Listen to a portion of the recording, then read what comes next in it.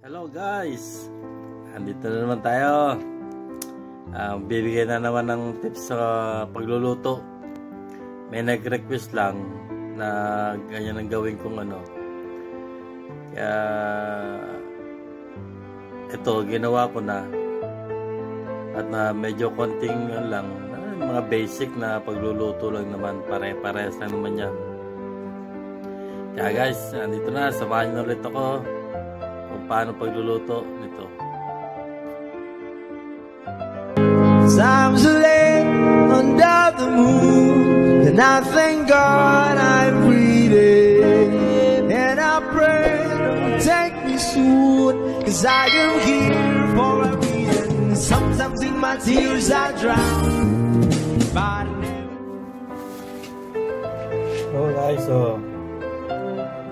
pusit. Para tatanggalin nyo muna to plastic, tapos buot nyo yan para hindi maitim ang adobo nyo o kaya adobo sa gata, at tanggalin nyo tong pinakang tinta. Yan ang nagpapaitim sa luto ng pusit. Yan, isa-pisahin nyo muna para mahugot nyo ng buo itong plastic. So, hugutin nyo ulit to. At tatanggalin nyo ulit yung pinakang tinta. Yan. Gets nyo na? Isa pa.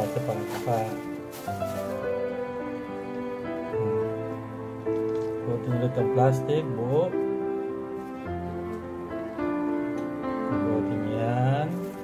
At hanapin nyo yung pinakang tinta. Ayan. Itim. Tanggalin nyo yan. Tanggalin ko na.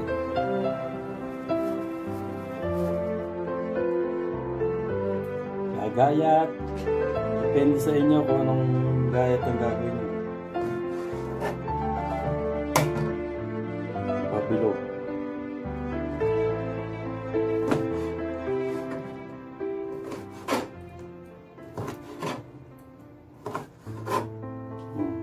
Diba? Puro pabilog lang. Parang sing-sing.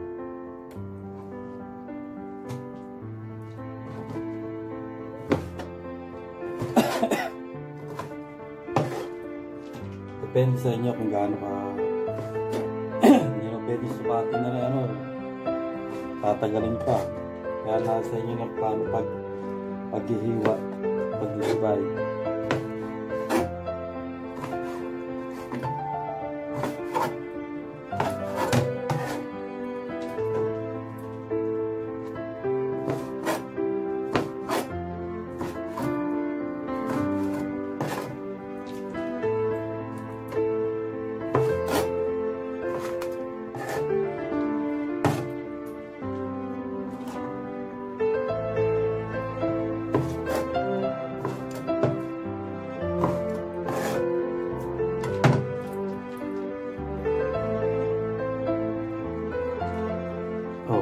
Luya, sili, bawang, sibuyas, kamatis.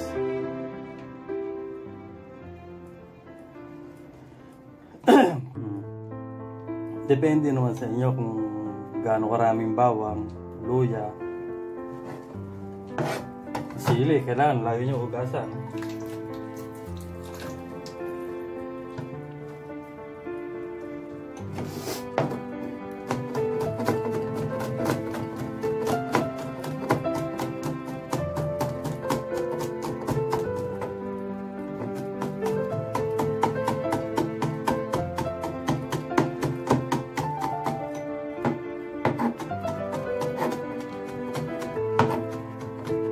Sama nyo na yung sili sa bawang na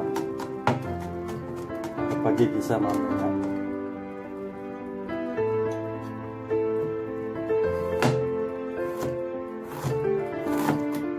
Ang luya, ganun din.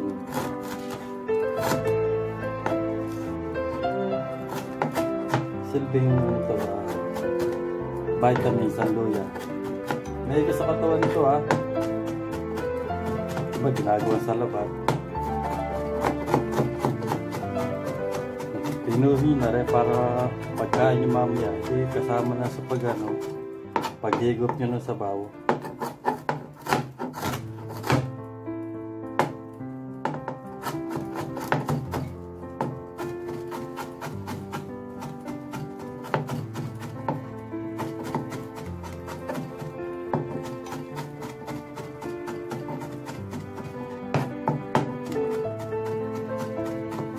Parang grinder.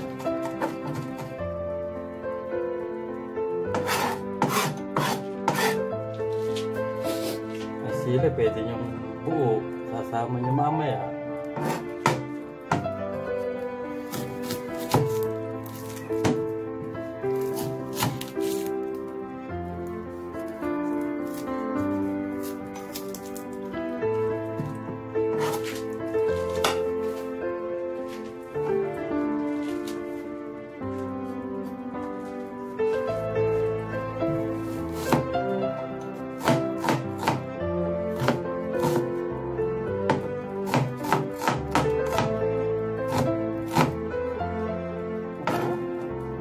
Yung malaki sangkalan eh. Pwede set aside.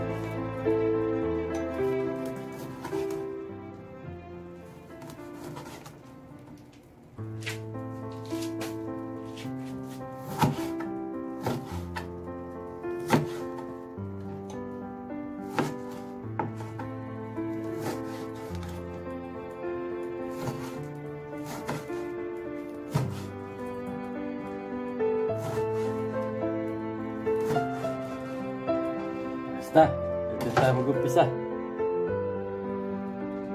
Ito na. Tansyahin na lang. Kung mainit, huwag niya hipuin ha. Pero kung gusto niyo hipuin na. Umpisa na tayo ha.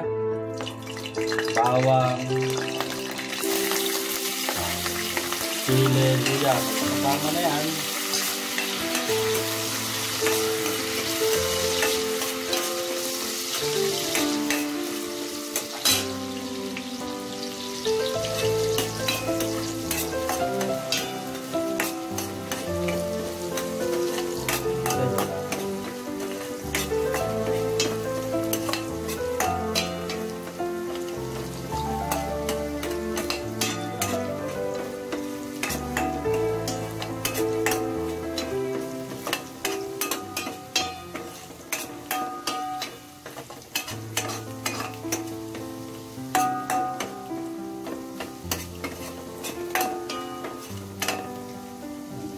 Medyo brown na yan. Subukan nyo ang sibuyas. Basic, di ba? Sabi ko nga, basic na lang sa inyo to.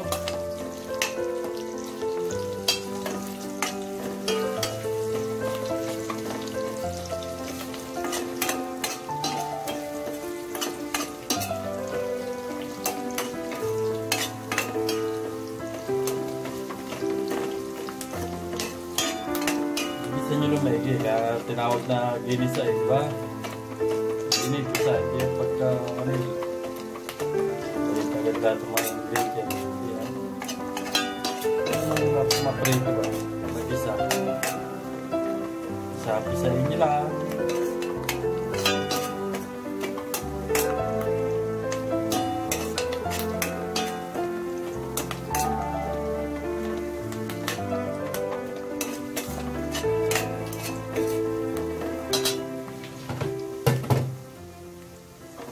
Kamatis. Isa ulit.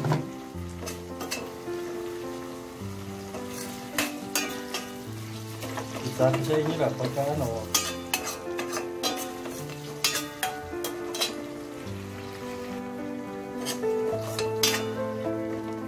Ayan.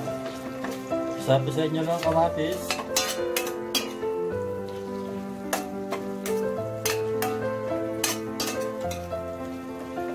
Sa akin, okay na ito eh. Saan nyo lalagay ngayon ang pusit.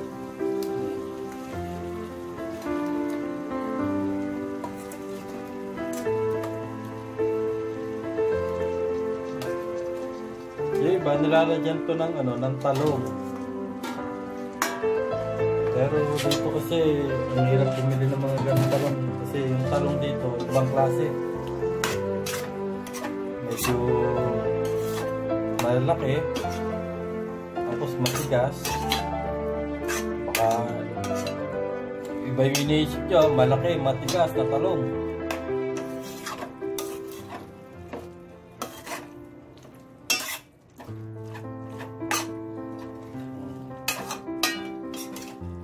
Iwanan nyo lang muna yan. Balikan natin mamaya.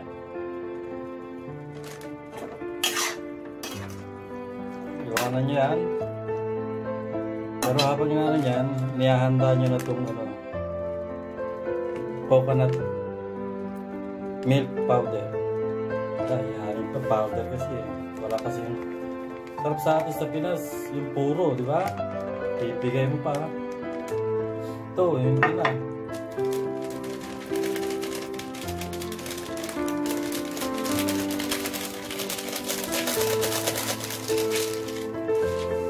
Kaya iba pa rin sa Pinas.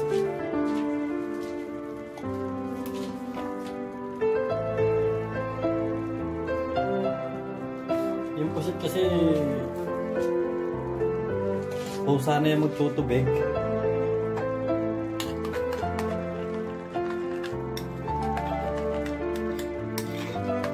tunawin nyo ng maigi yung powder para the best.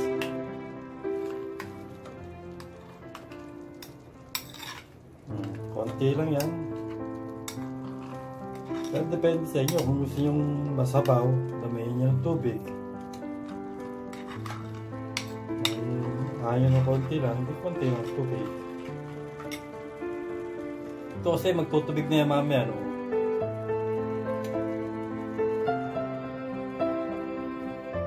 Patis.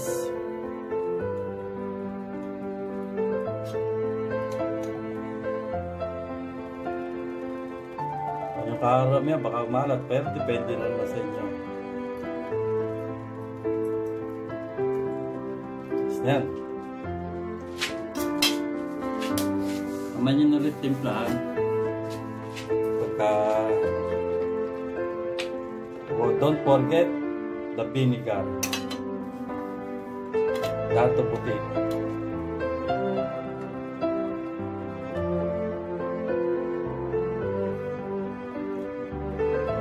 Spread nyo lang. Kung karamihan at baka bigos sumobra ng sa asin.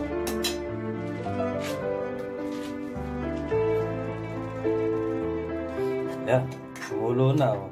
Kita nyo, nagtubig. Dumami sa sabaw. Hindi ko manilagyan ng tubig.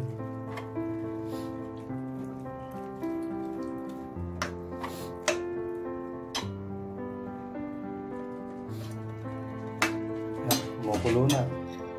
Ayun yung lagay yung gata. Parang ito nung tinuanaw nyo. Yung liquid.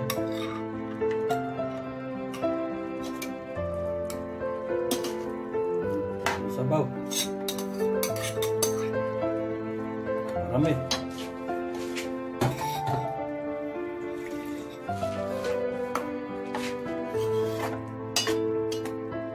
Ayan yan ang kumulo yan.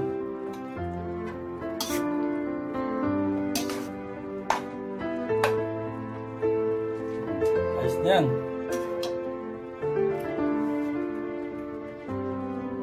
Habang pinakukulo niyan, titimpla naman ako ng melon. Ito, melon. Ayos na. Lipat ko na rin sa isang kaldero para may sabaw. Wala kasi pagpalapot. Ayos na, ha? So, don't forget to like, comment, and share, and subscribe to my channel.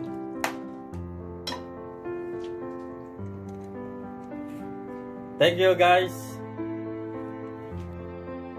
Ayan na. Siguro naman may nabigyan ko ng kasi yan nung nag-request kung paano pagluluto. Ay, madali lang naman, di ba? Kahit paano kahit medyo may palpak, pero at least may mga basic na natutunan kayo. Kaya guys, sa mga mga bago pa dyan, don't forget to hit the notification bell, also the like and share, comment. It's me again, Herman T. Villegas, ang inyong likod. Babu!